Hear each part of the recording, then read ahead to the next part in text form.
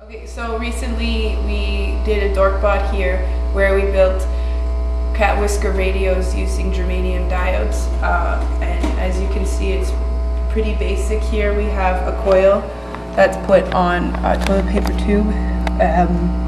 We scratched away some of the metal, or some of the insulation on the wire, so that it can be touched by this, I guess, switch is what we'll call it. And you'll see when I touch my hand to it, once again, it's receiving interference from me.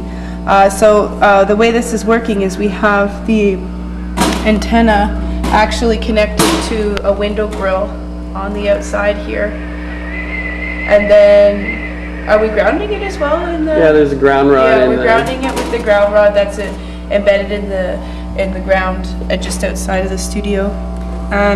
We've patched it into the phono input on the sound system in here. So essentially what you're going to hear is AM radio of a very sort of glitchy sound, maybe a few channels mixed in with each other. When I touch it, you'll also hear the sound of my skin.